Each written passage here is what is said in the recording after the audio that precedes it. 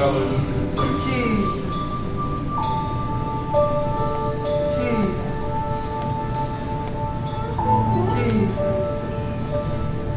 is the name so important?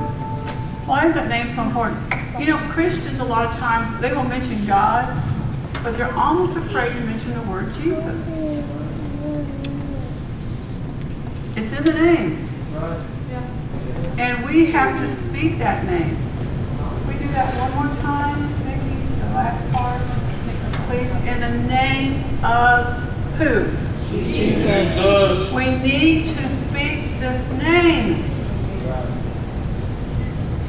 You have no rival. You have no equal. Now and forever, God, you reign. Yours is the kingdom. Yours is the glory. Yours is the name above all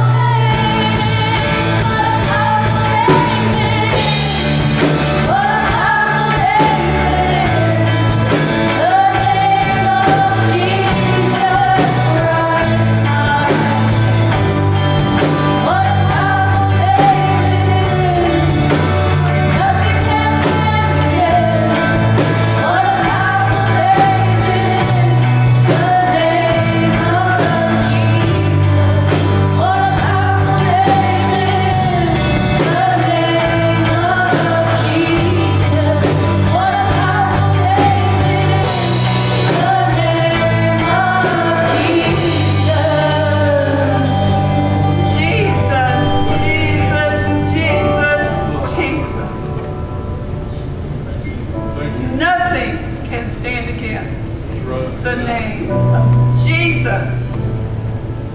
Lord, I know there are needs in this house, but there is nothing more important than to glorify you, your name.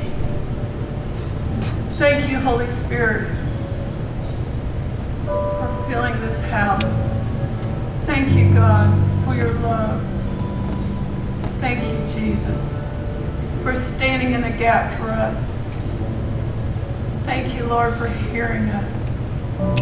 Father, whatever the need is in hearts today, Father, I pray that we lay these at your feet and walk away knowing that your hand is upon each request. In the name of Jesus. Thank you, Lord. Thank you, Father. And we all said, Amen. Amen. Amen.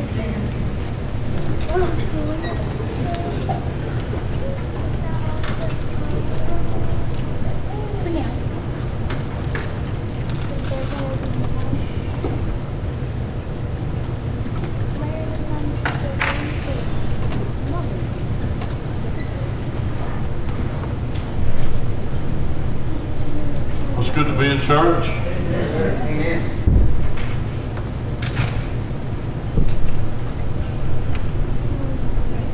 I'm going to preach today on what is the church. And I pray it's a blessing to you. By the way, it's good to see all of you here today. God bless you. Thank you for coming. Thank you for being a part. And we certainly appreciate you being here. We love you dearly. I want you to know that. And we want to be of service to you in some way or other. We just want to be a part. And I think God will bless us for it. God bless you. Now, if you would turn with me to Matthew 16. I'm going to start reading verse 17.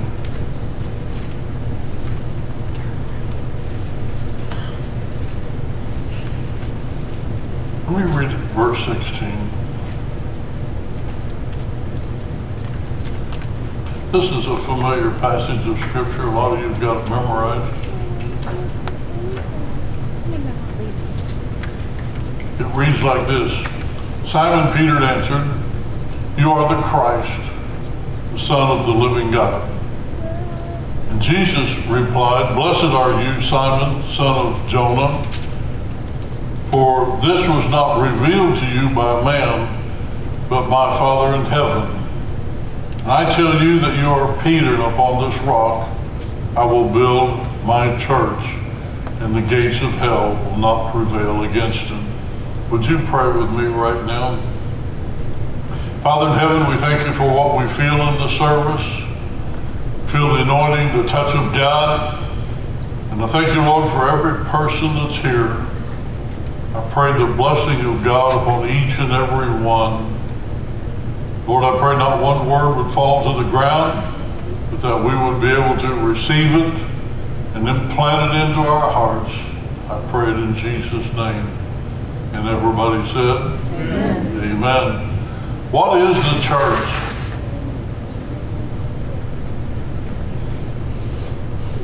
He says there in verse 17, he said, "Blessed are you, Simon, son of Jonah, for this was not revealed to you by man, but my Father in heaven." Now, he's talking about the revelation that Simon had received, that Jesus was the Christ. And by the way, Pat, that was a very good thought. It's so easy for us to say God, but some reason or other, it seems to be in this day and age, we don't want to say the word Jesus. God sent his son Jesus to die on the cross for you and I. Thank God, God had faith and courage enough to send his own son, but it was Jesus that hung on that cross. And it was Jesus that paid the price. And it's Jesus that saves the souls of mankind. He said, when he spoke this to him, he said, "This was not revealed to you by man, but by my Father." Now, I want to make a point out of this because I want you to understand something right now. That you cannot just get saved or commit your life anytime you want to commit it. Because the Bible says, except you be drawn by the Father, you cannot be saved. So except the Holy Spirit's drawing you in to a place of where you want to repent, you can't just get up and say, I just think I'm going to get saved today. Well, if you do get saved, it's because God's been drawing you in, wooing you in. I'm saying that because I've had people tell me, they say, "Oh, preacher, I'm going to live the way I want to, do what I want to do, live the kind of life I want to live. And when I'm on my deathbed, I'm going to make my confession. I'm going to do it just like you're talking about. I'm going to make my confession." I've had more than one person tell me that. I'll get right with God on my deathbed. I thought, and I don't want to scare anyone with the COVID. We're all scared enough about it as it is. But if you get the right kind of COVID-19 and you go on a ventilator and your throat closes up and you're in a semi-comatose state, those people are not praying because they're out of it. I think if they didn't get saved before the problem, they're not going to get saved while they're in the problem. They can't talk. I've had friends of mine, and I'm thinking of one friend in particular when I was in high school, and he was a preacher's son, and he said, "I believe in all of this, but I'm not going to serve God. I'm going to do my own thing." And he had a wreck on a motorcycle. Of course, back in that day, you didn't have to wear a helmet. And I suppose he thought his head was hard enough that you didn't need a helmet. When you're about 17, you know all the answers. You've got all the answers to every problem that ever existed. Just ask a 17-year-old and be quick to tell you exactly how to solve all the world's problems. I don't know if he got saved or not, but he was in a coma for about 6 or 8 months. And because of that, I wonder, can you guarantee that you're going to get saved and get right having a deathbed experience? Can you promise yourself, make yourself assured that you're not right now, but you'll get right on that day? I've had a lot of people tell me that. We had a kid that used to come to the church every once in a while. He wanted to be a rough stock rider. He wanted to be a bronc rider, and he rode bareback horses, and he got kicked in the side of the head. And I used to talk to him, and he'd come to my house, and I'd tell him, The most important thing you do is not whether you ride that horse or not, but whether your name's written in the Lamb's Book of Life. And he never would affirmatively say, you know, my name's written in the book. I've made that confession, I've made that commitment, but I'm a believer. And I don't know about you, but I've run into so many believers that it's just hard. Heaven's not going to be big enough for the believers, but heaven's not going to be made for just someone who says, I believe that there is a God. But heaven's going to be built for those that have committed their life to Christ, and he's going to build a mansion for those that are not just committed, but are serving him. I open up my heart, I serve you. You are my Savior. I confess my sins before you. I'm going to follow you all the days of my life. Jesus is building a mansion for you and I, but I don't know. You know, he was in a coma for almost a year after being kicked in the head by that horse. I've talked to him since then, and he's told me some things that had happened to him while he was in that coma. I just wonder how many people have a second chance when they've spewed the first, second, third, fourth, and fifth chances down and kicked it away. I wonder how many people today right now are sitting in churches somewhere across America, and they can't wait to get through the service because the preacher preaches too long, the altar calls are too long, we sing too many songs, they're not the ones I like, I can't wait to get out of here and do my own thing. I wonder how many people are in the church, but they're not in Christ. They're not in the fullness of the glory of God. I would say to you, I would encourage you that if you're not really totally committed to Christ this morning, today would be a good day to get your life right with God. When we see the violence that's on the streets, we see the death and destruction of America right before our very eyes, if you have to have something else to convince you that we are living in the end times, see me after church, meet me in my office, and I'll show you some things that will literally wake you up, and it'll cause you to understand we are in the last days. Jesus is coming. He's coming for the church. He's coming for believers. He's coming for people that have confessed him. He's coming for people that are walking in the faith. He wants you to trust him. He's coming for that person. If you're not there, see me, and I will help you with all of that's within me to guide you into that right place, that right program that'll get you. You see, it takes a spiritual manifestation from God for you to understand spiritual things. You see, this is what Jesus is saying right here. Simon Peter answered, he said, you are the Christ, the Son of the living God. And Jesus' reply to him was, blessed are you, for this was not revealed by man, but my Father in heaven. That is a spiritual revelation of the church. Churches are full of people that's going for the entertainment, the food, the things that the church has to offer. But as far as the revelation of who Jesus is, they're a million miles away from that. And when you get outside the church, and the church is a small part of the world today, when you get out into the world, the name Jesus is just a byword, a cuss word. It's a handle they put on, that they just use. It's never to develop glory for God. It's just a word that's out there. I'm just simply making a statement. If you don't have it, you need that revelation. You need God to touch you. If you're not praying for that revelation for God to touch you, you're praying the wrong kind of prayer. It's more valuable than $1 million. It's more valuable than anything else that you could have on this life, is to have your sins washed away and your name written in the Lamb's Book of Life. I don't know about you, but I'm going to tell you right now, the most important thing for me is to make sure when the trumpet sounds and Jesus comes, that I'm ready to go up and be caught up, because it takes a revelation from God to see that, and the world just can't do it right now. Can I hear an amen? Amen. Now, I want to give you a Greek word. The word is ekklesia. And when I first started out in the ministry, and I took a couple of courses of Greek and realized I'd had enough trouble speaking English. but some of it stuck. And there's a word in this book called ecclesia, and it means an assembling together. And I put a little phrase with it, ecclesia heteros theos, which means assemblies of God. I thought that was kind of a unique thing, and proud of our church, our organization, and what we're doing.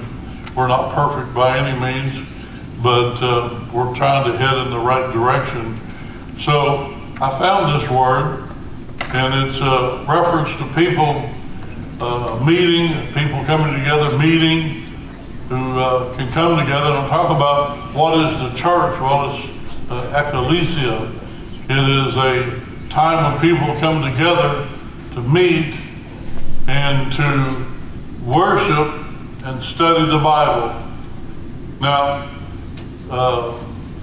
if you're not into worship, you're going to feel out of place in this church. Awesome job. A lot of our praise worship team didn't show up today. Didn't faze Mickey a bit. The rest of you that are up there, sing louder. Can I hear an amen? Did a great job last week too. And I just want to say this about Mick, because we've had a lot of different people down through the years direct music. We've had people that really had a handle on music. I've always loved music. But there's a difference between listening to music and music that creates an atmosphere of worship. And if you don't believe me, get in some of these churches where they don't create an atmosphere of worship. 2 songs and a chorus, and see it Brahms. You have to have that place where you feel free. That comes from Mickey. Constantly in prayer, praying, seeking the face of God. Sometimes she calls me. It's your job, not mine. You pick the songs out. I'm kidding. I've got a lineup. I don't feel like it's right. So she changes it. That doesn't bother me a bit. It makes me proud to know that we've got a music director standing up here behind this piano that's listening for the voice of God to speak, that she might put music out that would influence us and create an atmosphere of worship. Because after all, that's what the church is about. The church is, for the first thing you want, if you're thinking about a church, the first thing you want in a church is you want a church that has the ability through the music to reach out and worship God and lift God up and put God in his rightful place. Now I know it's kind of hard sometimes, you know, that we don't always feel like worship. But the Bible says, by him therefore let us offer up the sacrifice of praise. That is the fruit of our lips, giving praise unto his name. Don't kid me, it's not every time I come to church do I feel like lifting my hands, patting my foot, and saying, hallelujah, let's get it on. Sometimes it's just not there. But you'll never see me go through a service when my hands are not up, and I'm saying, I'm here by faith today, Lord. It's been a tough week, and I'm going to worship you in this old body I've got, and I'm going to hold his arms up as long as I can hold them up, because you're worthy of all praise that needs to be given unto you. The church has got to get back to what the church is all about. The church is about worship. It's about lifting up the name of Jesus. It's about making Jesus the preeminent thing in your life. It's not your job, and as much as I love your family and you love yours and I love my family, it's not about our families. It's about Jesus Christ who died on the cross. You put Christ first in your life, he'll take care of your family. He'll help you on your job. He'll do great things in your life. He'll keep you from a car wreck. He'll do all the things that you want. And I've had more than one person say, are you the least bit afraid of the virus? And I have to admit, I don't know if there's something wrong with me or if my faith is just so high. you know, the virus just simply don't scare me at all. I'm not the least bit afraid of the virus. When I'm out and about, I'll put my mask on, I'll wash my hands. If God wants to take me home through that virus, I've got a mansion in heaven. It says so in this book. Glory to God. And the praise is there, and I'll have a glorified body, and I can sing in key all the time. Amen. Can I hear an amen?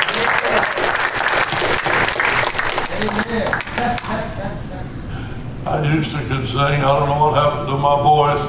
It stayed at about 50. It said, I'm not getting any older, and it left me. But it's about Bible study. And I didn't know, you know, sometimes, you know, Mickey can understand this, Pat, Casey. By the way, if you missed Wednesday night, Casey knocked it out of the park. I mean, this gal can preach. And she can fling candy bars and preach the word and fly airplanes across the congregation. I was expecting that Wednesday night. We didn't get the airplanes, but I wanted to see airplanes fly across the congregation with a little thing written across the bottom of it, Jesus saves. I believe the true report. Hallelujah. As it clumped somebody in the side of the head. But we're getting away from the word. I didn't know how deep that I needed to go on this. And my two favorite preachers, outside of the preachers we got in this church,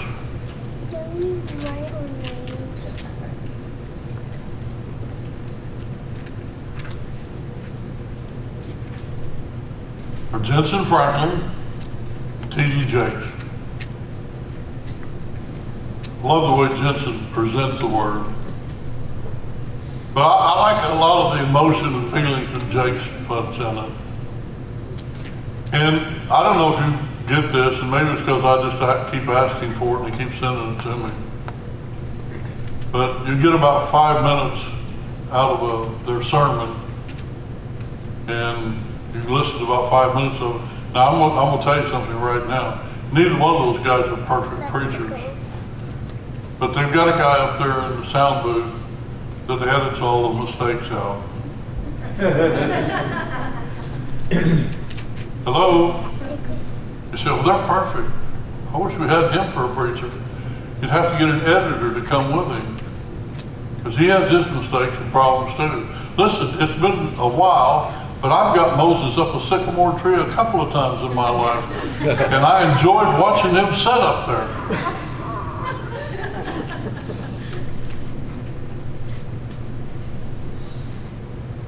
Somebody's got that on it, you didn't get it. There's somebody out there saying right now, well, he was up that sycamore tree. He did a good job. And he built the ark. Hello? But he said, and he was making a confession too. He said, some of my church comes for the emotion and the feeling. And he said, there's nothing wrong with emotion and feeling. You hear me preach on that, not a lot, but I preach on it some. It aggravates me. We can't have any emotion in church. We can have it at a football game. Yes. You with me? But he said, he's talking about his church. He said, our church has got to get back to the study of the Word. He said, because too many of you people, when your foot hits the ground, you're so unstable in your spiritual life that you wobble, and sometimes you wobble out the front door of the church, and you end up somewhere else. You end up in trouble. You don't have enough Word. Trials and tests are going to come your way. And you know what's amazing to me is, why in the world, as we as Christians, how come when a trial comes our way, how come we get so panicky like we've missed God. Oh, hallelujah, what happened? I missed God. I got laid off my job. God wanted me to do something else. God's developing your faith. He's teaching you to trust Him. He's giving you life lessons. Some of the best lessons learned is in the valley. That's where the good crops grow. You never plant your wheat and oats and alfalfa on top of a mountain. If you want a good crop, you plant it down in the valley. You want it in those places. And the things that make a man and woman a deeper Christian in the things of God is when you're in the struggles of life. It's when problems are in your life. It's when you have adversity in your life. It's when everything is coming against you and you throw your hands up in the air and you say, I don't know what to do. Somebody needs to look at that person and say, it's Jesus. He's the answer. He's the problem solver. He went to Calvary. That was no picnic, and He died for you. The test of your faith is nothing to run away from. But if you don't have the book in your heart, how are you going to stand? How are you going to stand?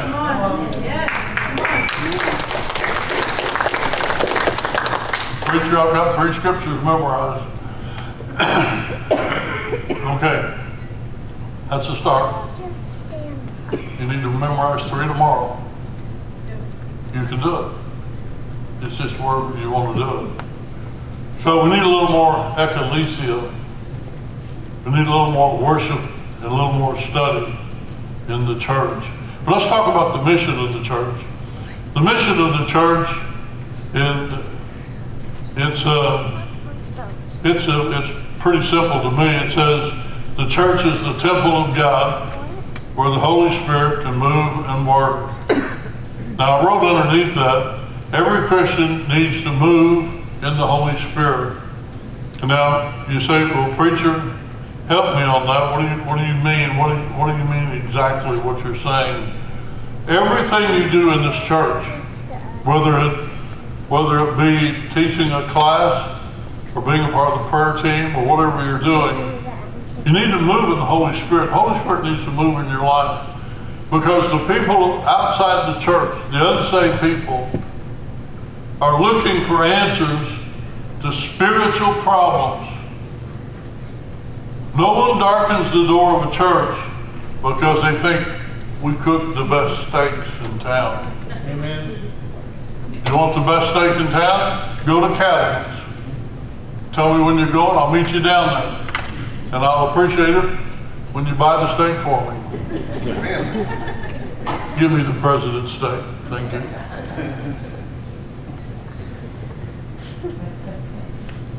People don't come. As a matter of fact, you know, a lot of these churches is nothing more than entertainment centers.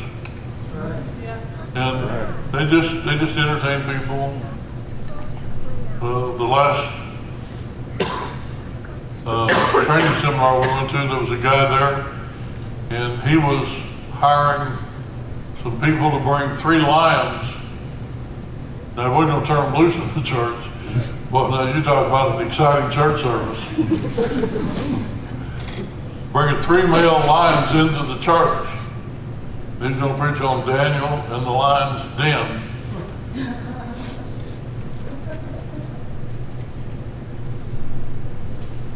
What if he's going to do that inside the cage or outside the cage?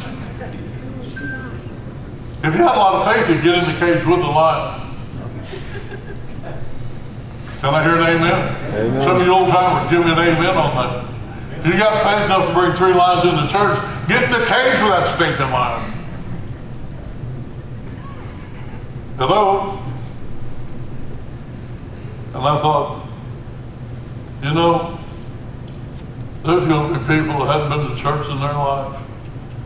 They're going to show up that Sunday morning because they've seen lions in zoos and they've seen them on National Geographic. But they're going to see 3 lions in a church. And that was something. But the church is more than that. I think you can preach on lions without seeing one. By the way, I went to the San Francisco Zoo one time, and I want to make sure I got there when they were feeding. And they fed the lions not out front and the top, you had to go around the back and down the bottom.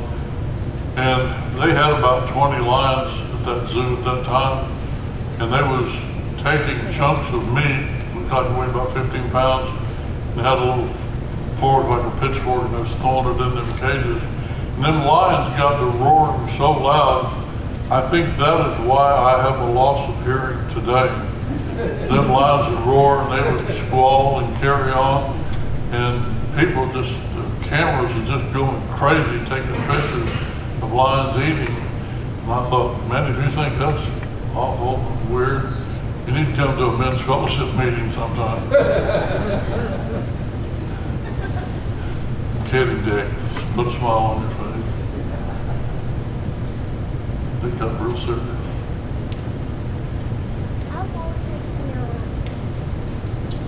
But we're talking about the mission of the church. Mark 16:15, let me share this thought, the scripture with you. He said to them, go into all the world and preach the good news to all the creation. Whosoever believes is baptized will be saved, but whoever does not believe will be condemned. And these signs will accompany those who believe. In my name they'll drive out demons, they will speak with new tongues, they will pick up snakes with their hands, and if they drink any poison, it will not hurt them at all, and if they place their hands on sick people, they will get well. I thought, you know, that's just an awesome thing right there. That's what the church is for. The mission of the church is to present the gospel of Jesus Christ to a lost and dying world. You know, if you come into a church to see a lion and you see him and you go out, you've been entertained. But if you want to come to a church and you want your life changed, somebody in that church needs to lay hands on you. Somebody needs to pray with you. Somebody needs to talk to you about God, the things of God. If you're looking for counsel, you know, you need to find a church that's a Bible believing church where the people in the church have a handle on God, the things of God, and you won't hear a fairy tale. You'll hear what God is all about, what God wants to do. The meaning of the mission of the church is to reach the world. Let me say this, and I'm going to move on real quickly. There has been $100 billion worth of damage done to the cities of America because of Black Lives Matter and Antifa. If you don't see it their way, they'll burn your city down. And I thought to myself, who's at fault here that would create that kind of hatred in this country that we live in? And of course, my first thought was, well, it's happening. Our school teachers teach a lot of this. They're in Seattle. The first time they arrested people, 17 of them that they arrested were school teachers. And they were out on the streets. I thought, you know, that's a crying shame. If they're teaching that on the streets by teaching people to burn, loot, and carry on, what are they teaching your kids when you send them to school? Now, I'm not saying to homeschool your kids. Probably most of you are better served if your kids are in school. But you need to know who your kids' teachers are. Does it hurt to talk to them about their views and their ideology of what they believe? I'm just talking about who we are as a people. We need to find out where they're at. But I have to lay part of the blame, especially in Oregon and in Washington, and Southern California is about to burn up too, on literally they have pushed the churches to the back burner, and a lot of churches have just almost gave up because there's so much pressure on them to shut up and to get out of the way. But is that what God wants us to do?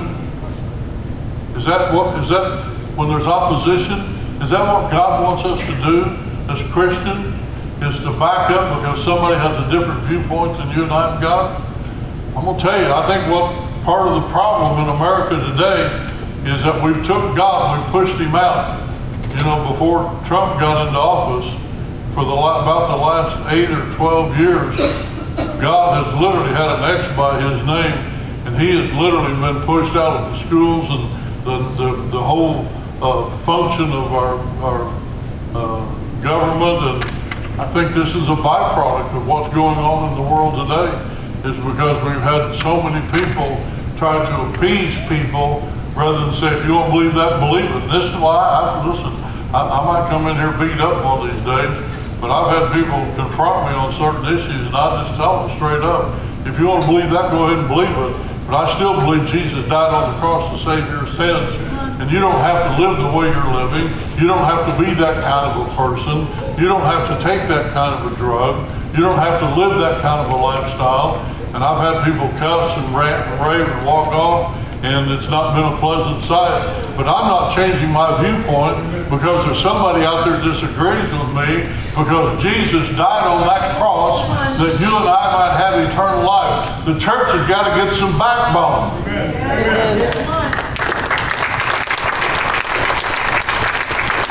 The mission of the church is to present the gospel of Jesus Christ.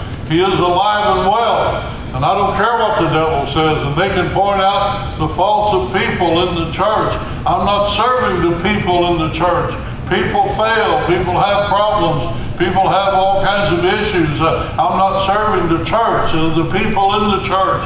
I'm serving the man who died on a cross and was resurrected the third day and became my Savior and brought eternal life to me. I'm serving him.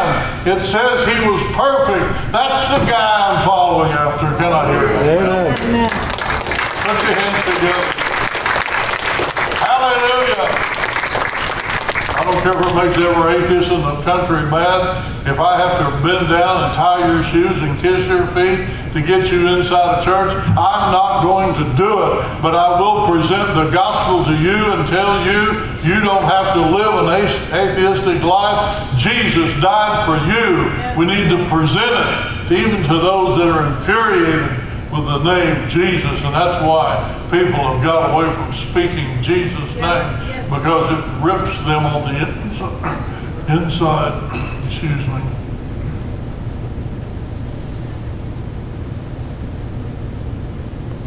Let me give you one more thought, and then I'm going to quit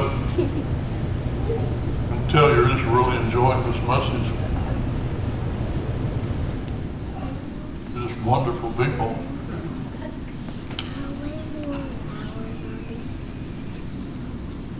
What is the church? Well, according to 1 Corinthians 12:12, it says it's a body. The body is one having many members. That's what 1 Corinthians 12:12 says.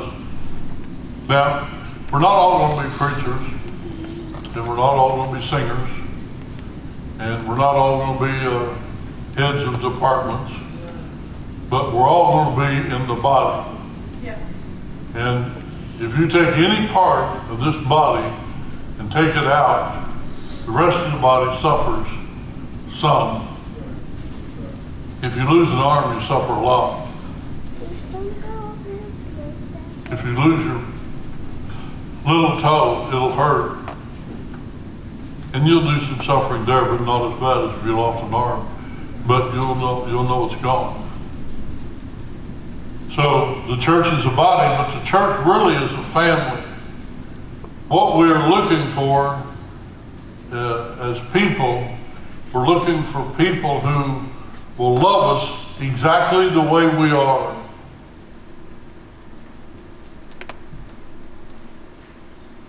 Have you seen the commercial where the guy walks in front of the other three guys in the store and he has bright blue hair? Has anybody seen that commercial? The guy's got blue hair and he's over there in a hardware store. Has anybody seen that? No? I wish I hadn't started this. You've seen it? You've seen it? We got two of us that's seen it. I wish I hadn't started this, because now it won't be funny or meaningful to anybody. Well, me and you. I love Randy. These three guys are talking, and it's really about something else. And the guy with blue hair walks in. Of course, he's got fuzzed up. And I thought, you know, blue is my color.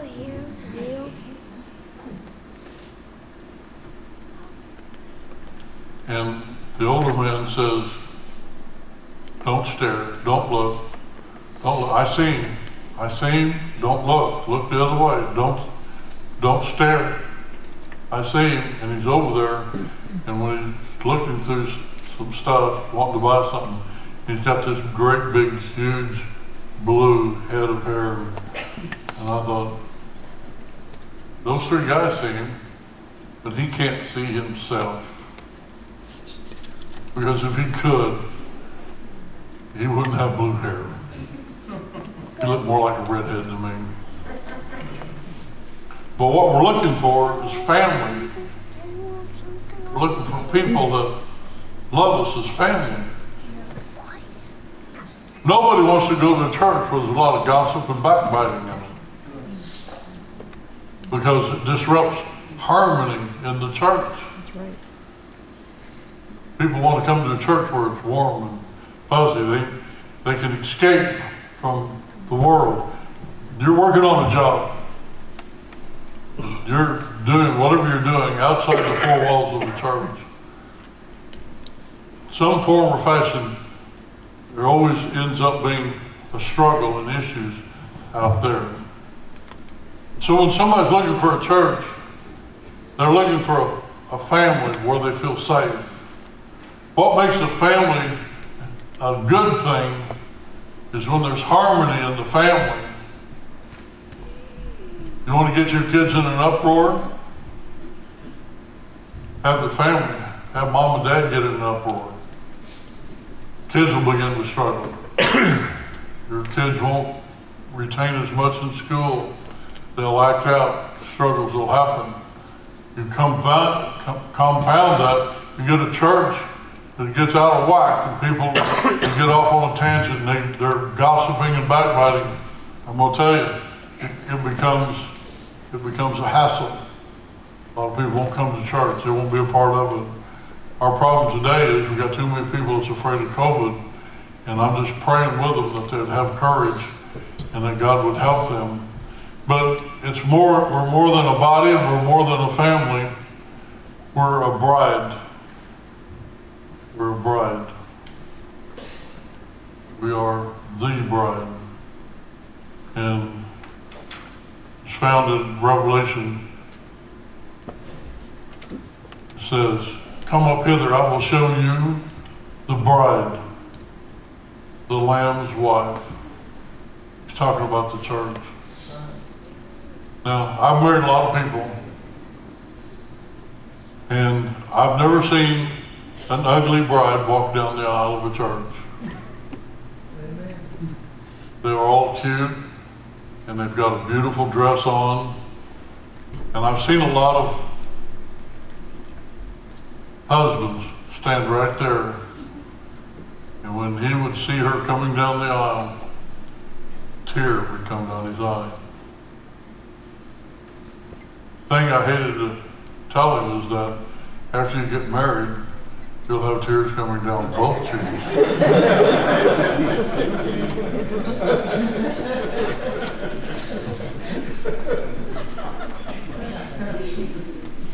I thought of that all week. I have debated, Mickey, whether I should say that or whether I shouldn't, but Mickey said I should have said it.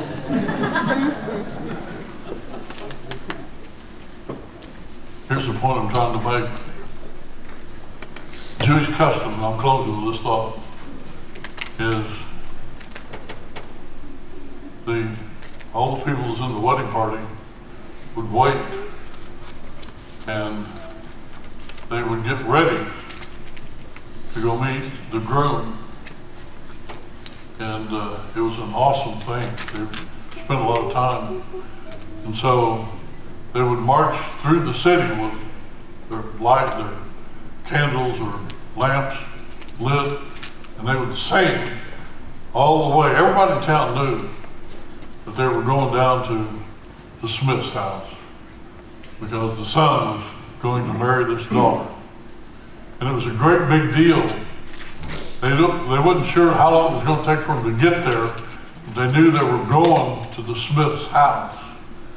And I think all the things that we're seeing right now happening in America today is, should wake the church up. The bride adorned herself. She got herself ready for the groom. She put her fancy lipstick on. She got the right hairspray. She got the right color. She got the right dress. She got all of that done. She got her nails done. She got her toes done. Oh man, she's no expense. This is my wedding.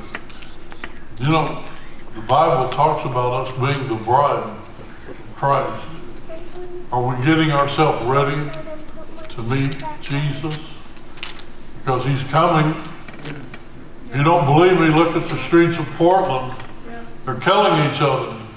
In a little town in Minnesota, it's obscure. Nobody knew about it, heard about killing people in the streets. They're doing millions of dollars worth of damage. They're taking Bibles and they're piling them up in piles, and they're burning Bibles and they're burning our flag, and then they set all the businesses on fire. They want to destroy America and everything that we are, because we're a Christian nation. We are built on Judeo-Christian principles.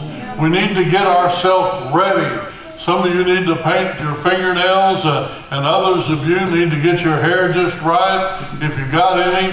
And the rest of us, we just simply need to just get a hold of God and make our hearts as right as we can make them, because there's going to be a sound. The trumpet's going to sound, and Jesus is going to say, come up hither. And friend, I'm telling you right now, it's going to happen. Just as sure as I'm standing here, the rapture is taking place, and we are the bride of Christ. That's what the church is. Amen. Can I hear an amen? Stand with me. Glory to God.